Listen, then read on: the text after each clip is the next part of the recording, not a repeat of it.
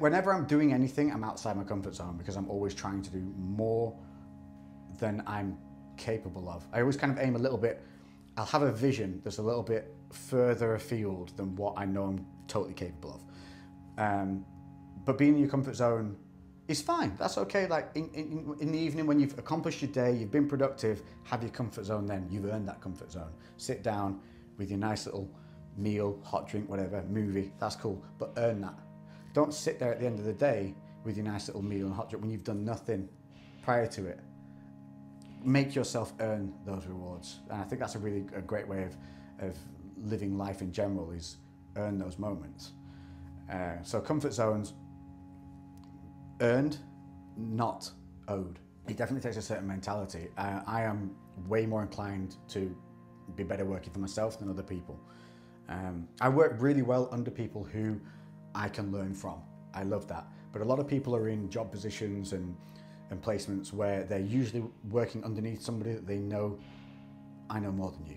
And that, to be honest, that is a lot of the cases. Some of these people are just in a higher position because they've been in somewhere longer than the other people coming through. And that can be really frustrating. And that was what was frustrating for me, was when I was being told to do something by people who I know more than you about this. And so for me, not having somebody looking over me, as much as it's harder in terms of that self-motivation because there's nobody there to tell you to do something, it frees me up to be as creative and do everything I want to do and do it my way. And that takes a certain type of mentality, and I'm not sure, let's be honest, I'm not sure if you can learn it, but I know that some people, it's in them and that's the way they feel. And if that's the way you feel, chase it. Chase it. Do what you need to do to give you the basis to be able to become your own boss. So I'm not saying quit your job now and just start doing that. No, you make inroads to getting to where you want to be, but you do what you need to do to get where you want to be. And that might be being sat in a job that you hate for another year. But just think that that 1 year could give you 20 years of doing what you want. So it's that give and take. Everything's that yin and yang, a little bit of balance. But it's not easy. Yeah, it's not easy at all. It is not easy. And when the lows are low, there's only you to pick yourself back up, which again comes back to that 1, 2, 3, go mentality. Just that little reset, give you those little moments just to fire yourself back up. And realizing when you're down is another huge thing. Realizing when you're demotivated, realizing when you're tired, realizing when you're just being a bit soft.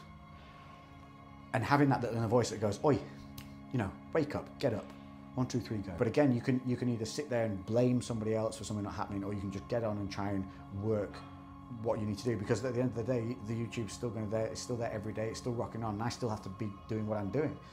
So let's just find another way. And that's when I started going back to more things that I loved again, and back to that side of me that I first started out with, and that's the fighting, the kind of the recovery, and the changes in mental state that you can make on a daily basis to help you be more successful, help you deal with problems when they come about. So that's where I've evolved from. So that's why I've gone from fitness, just fitness really, and lots of motivational kind of weightlifting videos, to now much more lifestyle. And I don't want to say like life coaching, because I'm not a life coach, but I just say what makes my days better and hope that you can take parts from it and integrate it into your day and feel the same thing. Issues are going to occur in your life, but no matter what you do, whether it's voluntary or involuntary, it's going to happen. So don't worry about it, but we can deal with it. And when we realize it, and when you focus on it, you can then control it, like with your breathing. When you suddenly pay attention to your breathing and you realize it's shallow, oh, we can make it deeper and start creating that better mechanism. Same with day-to-day problems. When something arises and then you focus on the problem, you see where's the error point, where can we change it so we don't do that again? And it's that kind of simple action. I know we live in a world where everyone's trying to make a buck from somebody else, but try and get out of that mentality.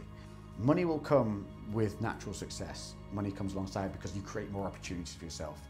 If you're good and if you're true to what you're doing and you're good at what you're doing, opportunities will arise.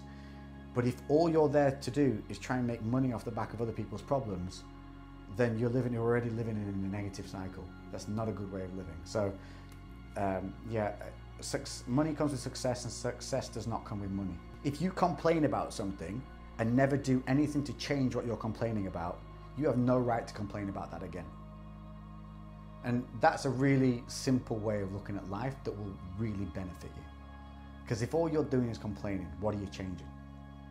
And so I do try and live like that a lot. I try and stop myself complaining and go more about changing. Sacrifice is, you get nowhere without sacrifice. Sacrifice and failure go hand in hand. And sometimes time is going to be one of your biggest sacrifices. The amount of people who always say, I don't have time to do this, I don't have time to do that. So they get into the gym and training. All those guys that you've seen or girls that you've seen who have been successful in getting in the gym, they didn't have 3 days to go and get to the gym. They weren't gifted, you know, no job and just time to train. At some point, now I used to work 2 jobs and train and fight all at the same time. And all that happens is you just get in the regimented mechanism of that becomes your day. So find the time. There's no fear of failure. I don't mind failing. I would rather try and fail than not try at all. And anyone who ever sees you successful, I think this is a big thing with social media at the moment, is people are only seeing the highlights of people's lives. And I'm trying to take that back a bit now. So I've started filming my content literally as of a few weeks ago in a bit more of a raw format, because I want people to see, listen, it's not all pretty. There's tough moments, and I'm going to share those tough moments. And I think I owe that to people who follow me in terms of they're following you for a lot of people get inspiration from who they follow. That's why they're following people, you know, it motivates them.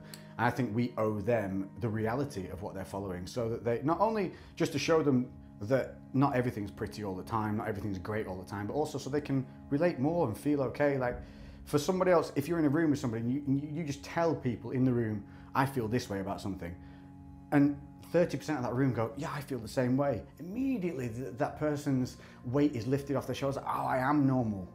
There are people who feel the same as me. And that little thing can go much, much further than some 10-minute Hollywood edit to try and make me look as good as I want to look. You know, I'd rather do the other thing.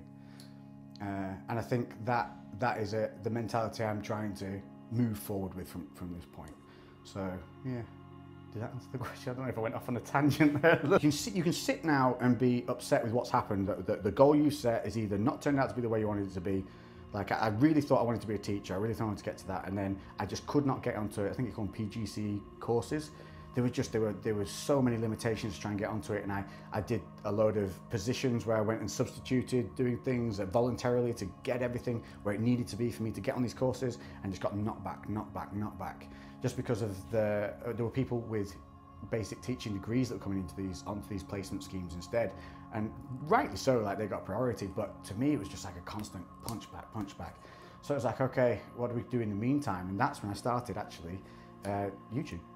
So had that never happened to me, I could just be a teacher right now, living that life, but never have known this. And this world that I live in now is, yeah, it's a little bit sporadic, and it can be scary at times, but Jesus, it's fun, you know.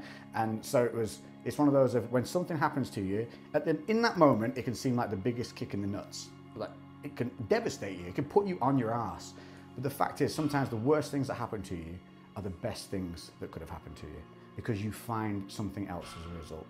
So that's why I'm never scared of failure, because all it's doing is bouncing me back into the right direction of where I should be going anyway.